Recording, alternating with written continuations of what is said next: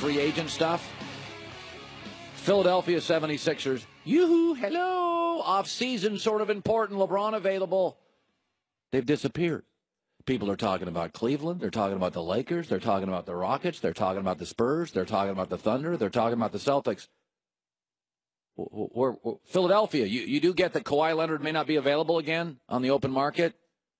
Paul George may not be available again in the open market. LeBron's out there available. So where is Ben Simmons? Anybody seen Ben Simmons? Oh, we've got a picture of him. He's dating Kendall Jenner. Okay, good to see he's not distracted. Anybody seen Joel Embiid this offseason? Now we have multiple pieces of video. He's playing pickup basketball at parks against, like, landscapers and mailmen. And to their general manager, oh, they don't have one. And their brand, well, 10 teams have won a title in 35 years. They're not one of them. By the way, what would you say? Oh, Dario Saric, by the way, where's he at? Is he recruit? Oh, he went back to Croatia. Oh, okay. It's a fun country, but yeah. What do I always say about the NBA? It is a man's league. It's not a kid's league. Kids have talent. It's a man's league. Ben Simmons, I know about his dating life. Joel Embiid, I know about his pickup basketball life. Dario Saric, not in the country.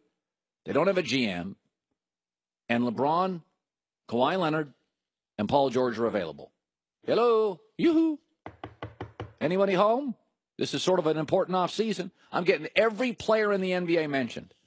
Danny Ainge, by the way, is working the phones. Danny Ainge makes sure he leaks stories to let everybody know. Kawhi Leonard, we're interested. Philadelphia, it's the best offseason ever. This year, next year, best offseason ever. You're not going to be good enough to compete for a title here with Boston, Golden State, Houston, Lakers. Forget the Timberwolves. Forget the Anthony Davis's Pelicans. You got to pay attention. It's a man's league, not a kid's league. You guys got to be on the phone recruiting people. I want to hear about those stories. And with that, I got to be honest. As I talk about Philadelphia, my next guest live via the Coward Global Satellite Network is Dak Prescott. You know, Dak, you could say anything right here you want about Philadelphia. Any team in Philadelphia, go ahead, say anything you want about anything in Philadelphia. Don't have much to say. Smart young man. You know, it's funny. I talk about being a man's league and not a kid's league. I gotta eat some crow here. When you were coming out of college, I said, and it's been all over the internet, I said, he reminds me of a better version. He's a better version of Tebow. I think he'd be a hell of a tight end in the NFL. Well, you obviously were great. And I just want to throw this out there. Did you ever hear that? Because I have taken more crap for that comment in my career than any. Did you even hear loudmouths like me saying, this guy's not going to make it? Yeah, somehow I usually don't listen to much loudmouths or you guys say, but somehow I did hear that one. But I say thank you. You're giving credit to my athletic ability, so I appreciate it. You know, it's interesting. I really think this team has I called you guys a dark horse Super Bowl team, and I called you about a month ago. Now, last year at this time, Dak, I called the Philadelphia Eagles a dark horse Super Bowl team. I like this team. I think you've upgraded your pass rushers. You've upgraded your linebackers. I like this club, and I like your offensive personnel. I do wonder about Jason Witten, though, Dak. He has been your security blanket. He may have the best hands of any tight end in the history of the game. How will you not miss him on those third downs? He'll be missed. Somebody like Jason Witten isn't a guy that you can just come in and try to replace. Jason Witten's a guy that meant a lot to our team on the field and off the field, in the locker room. So his leadership will be missed. But we've taken it amongst ourselves, the young leaders and the veterans on the team, to be more vocal and to step up and to be better leaders. And then on third down or on the field, we have guys that have made plays on different teams in the NFL and then some on the Cowboys. Guys, Cole Beasley, Allen Hurns, those guys, Tavon Austin, they'll be able to make those plays. And we're excited for the team, like you said, the team we have. It's interesting. The thing that blew me away about you from day one, you were never overwhelmed. Forget the fact you were a rookie. You were a quarterback for the Dallas Cowboys. and you were so cool and so confident. And off the field, every time they put a microphone in your face, you always said the right thing. Now we're a couple years removed from that. When you looked so calm and cool as a rookie, did you ever feel overwhelmed when you were a rookie looking back on it? No, I didn't. I was prepared, and I give credit to my teammates, my college coaches for preparing me for the NFL game, and then my coaches on the Cowboys of just always making sure I was prepared. I was ready for whatever the game threw at me. Then off the field, it was all new. It was all exciting. It was something I embraced. That I'd rather have the microphone in my face for something good than something bad. So I just embraced it. I just tried to make the most of it. When you step to the line today at practice, how do you see things differently than 3 years ago? Explain to my audience the growth, how you see the field, how it's easier now, and why it's easier. Yeah, now going into year 3, just getting done with the minicamp and OTAs, and you line up against the defense, certain things and certain looks just like jump out at me. Like I see it clear and I see it quick. Where 3 years ago, you're looking for those things, you're searching for those things, you're looking for the tendencies in the backers if they're blitzing or them off levels and things like that. Where now when I break the huddle and I go to the line, it's like some of the first things I notice when I look at the defense, they're off levels or this safety's leaning that way, he's trying to disguise, and all that's going to do is allow me to play ahead of the game and just be better. You know, you said something about a month ago, and I totally agreed with it, and I thought it was a mature thing to say. You said, listen, man, this whole thing about having a dominant number one receiver, I don't necessarily think that's a necessity, which I completely, absolutely agree with, and I've been saying it for years. Some people were like, whoa, it was a shot at Dez. Could I make this argument that when you have an Odell Beckham, when you have a Julio Jones, when you have Antonio Brown, when you have a Dez, that sometimes as a quarterback, Dak, you almost feel that you have to go to him. You feel like, you know what, man, I got to get his touches in. And that when you don't have that now, that you walk to the line without that pressure on your shoulders. Could I make an argument that Dez sometimes forced you going to the line to look his way when maybe he wasn't necessarily a target? I wouldn't say necessarily forced me, but in your defense of what you're saying, yeah, when you have those players like that, those receivers, the Odell Beckhams, Antonio Browns, Dez Bryant, you want to get them the ball because of what they've done in the past with the ball in their hand, where whether if it's going to make that tough catch or whether it's getting it on a slant and breaking tackles or whatever it may be, you want to get the ball in the hand. So, it's just one of those deals that when you don't have a big-time guy or the number one or whatever you want to call those guys, you go out there and you just spread the ball around, and it's not a factor even in your head who gets a catch, who has how many touches. Some of my best games in the NFL have been with 8 different targets or so. So yeah, we'll head into this season with the mirage of guys and be excited for what we have. 2 years ago, he was the Offensive Rookie of the Year, despite being drafted in the 4th round, and some radio idiot called him a tight end. Oh, wait, that was me. You're the Cowboy quarterback. There's phones everywhere. But you have a life, and you have a right to a life, and you've never shown me any reason to be concerned in the NFL. When you go out now, nightclub, friends, teammates, are you sometimes apprehensive, anxious? Oh, my God, I'm a Cowboy quarterback. Do you feel sometimes like you live in a fishbowl in Dallas and that you can't go out? Yeah, not just Dallas, but other cities as well. Definitely sports cities, but it's just about being smart. It's about knowing that there's that opportunity for the camera to come out. There's that opportunity for something bad to happen. So it's about putting myself in the right situations, eliminating all those distractions or things that could cause a spiral downhill and be in the news for something bad. That I just try to eliminate them, all aspects of it, and just be the best. Finally, listen. Zeke is amazing. He's had some maturity issues. Do you feel it's your responsibility, now that you're in your 3rd year, that if he has a little stumble, it's your responsibility to go, talk to him, and address it? Yeah, he won't. He's a grown man too.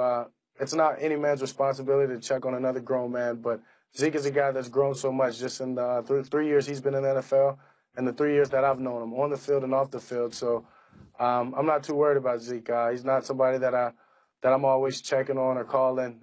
He's a professional. He's definitely take the steps and the strides that he's needed to to be the professional on and off the field that'll make it a long time in this league. Well, Carson Wentz is in your division. Giants upgraded on offense. Alex Smith in your division. The NFC is loaded. It is going to be an incredible season for you in the NFC, Fox and the Cowboys. You are here on behalf of Ready, Raise, Rise, a fight against cancer. Always been a good dude. What is that? Yeah, Ready, Raise, Rise. I'm teaming up with Bristol Myers Squibb for the second year in a row, and the Ready, Raise, Rise campaign is just about bringing awareness and educating people on the immuno-oncology research, and it's focusing on the uniqueness in cancer and in different people's cancer, and not only that, just about how it can help your immune system fight off cancer within the body, and it's something that I'm blessed to be able to be a part of and be on this team. Just know everyone knows my story with my mom. It's powerful and it's unique, and that brings me to our challenge. We're challenging everyone out there to go to ReadyRaiseRise.com, click the Pick Your Power link on there, and submit a photo of you with the Ready Raise Rise sign, and basically showing us how unique and how powerful you are, dealing with cancer, not dealing with cancer, being healthy, whatever it may be, but so we can raise money, and we can raise a lot of money and educate people on the immuno-oncology research. In doing so, once we get to 100 photos, Bristol Myers Squibb has promised to donate $250,000 to cancer advocacy groups. So it's a must. Hey, by the way, you'd still be a really good tight end in the NFL. But you're also a great quarterback. But you could have been a great tight end. That's all I'm saying, Dak. I appreciate that. I'll keep that in my back pocket. All right, Dak. Thanks, man. Thank you, Colin. All right. Take care. Can't wait for the season. Joy Taylor with the news. No. Turn on the news. This is the Herdline News. All right, so Colin, we talked yesterday about Tom Brady and Oprah and him possibly seeing the end of his career. So the conversation continues. Well, yesterday, Tom Brady responded to an ESPN social media post on Instagram. The post said, Tom Brady says he's still motivated to keep playing, but he knows he can't play forever. Well, Brady commented on it with, quote, 45, which means 45 in Spanish. 45, yeah. With the see no evil, hear no evil, or speak no evil emojis. So, Tom, he's with Giselle. They're into like the earth and energy, and like Costa law of Rica. attraction and like a lot of different stuff. So I looked it up.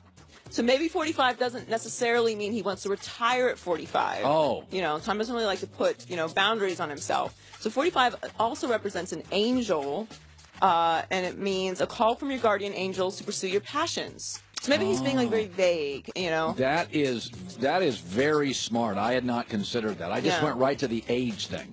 I know. You have to think bigger with Tom Brady. Because he is really the centerpiece of our world. Well, actually, it also means that you are a, quote, light worker called to help all of humanity. So, what's more important than winning Super Bowls, really? Very when it comes to humanity. You got to think outside the box with Tom Brady. More quarterback talk. Whenever the Packers first drafted Aaron Rodgers, it was a big deal that Brett Favre said it wasn't his job to train Aaron Rodgers. Well, Brett Favre said he spoke with Rodgers recently, and now that he is older, he understands what Favre was saying. So let's take a listen. We talked about that. He said, I get it now. I get what you were saying, or, how you carried yourself. There is no clause that says, hey, you groom the next guy who's going to take your job, or else. That doesn't work that way. If I do anything, I'm going to get you a phone that works. We kind of chuckle. That guy it may be the worst at returning messages. Being the Packer quarterback and following Favre has never been easy. I think it's a lot heavier weight than people get. Favre was not only great, he's the most popular NFL player, I think, in my life. He's more popular than Joe Montana and Tom Brady, and I think he's a little bit more popular than Peyton Manning. You never want to be the guy that replaces guy. Yeah. You want a little space in between there. Yeah, so David Lee really Roth. Appreciate you. David Lee Roth followed Howard Stern. That didn't work out. You want to be the guy that replaces David Lee Roth, then you got a better chance. I don't blame guys for not wanting to, quote, groom their replacement. Oh, I totally get that. But this idea that, like, Big Ben was all in the headlines recently over Mason Rudolph. And like you said yesterday, there's no love in business. So I get it. But what kind of like secret message or thing are you possibly going to pass on that he's all of a sudden going to be like, oh, and now take your job? Listen, if you're like replacing, he's either good enough to replace you or he's not. That's right. You have to have an it factor. If you're replacing a legend, you have to have it. And it encompasses the emotional strength, the physical strength, the confidence, and Aaron's got it, so it works. But that, man, I've never believed in grooming your successor. You know what I tell young radio people? I say, be lazy, don't do your homework, have no sources. That's the key to this job. That's why I tell Doug Gottlieb, talk hockey all day.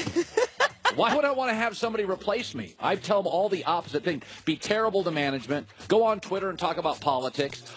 All day long, kids. That's the key to success. It's very petty, Colin. I like it. Finally, we talked about Kawhi Leonard meeting with Greg Popovich in Cali, and according to reports, very shocking reports, Colin, Kawhi is still really upset over Tony Parker's critical comments when he mentioned dismay over how long now. Kawhi has. So that's official now. It's official. Okay. It's official. Kawhi didn't like his teammate talking about his injury. I know it's groundbreaking, but so it's public now. It is public now. Okay, there you go. That's what we said. Of course he does. Who wants a coworker, tagging him in the media? Well, it's more than a coworker. Every injury is not the same. We talk about injuries all the time, and obviously they have lasting effects on franchises and change the course of sports history. Yeah. But there's no way for you to say, oh, I had the same injury, so this is how long it takes to recover. Everyone recovers differently. Right. And more importantly, I don't have the information in front of me, but Kawhi does have a supermax contract and did just watch Isaiah Thomas leave millions and millions of dollars on the table for a franchise and then get traded. So maybe he just wanted to wait until the season was over and he had his options and leverage. So who knows? Joey Taylor with the news. Well, that's the news. And thanks for stopping by. The Herd Lie News.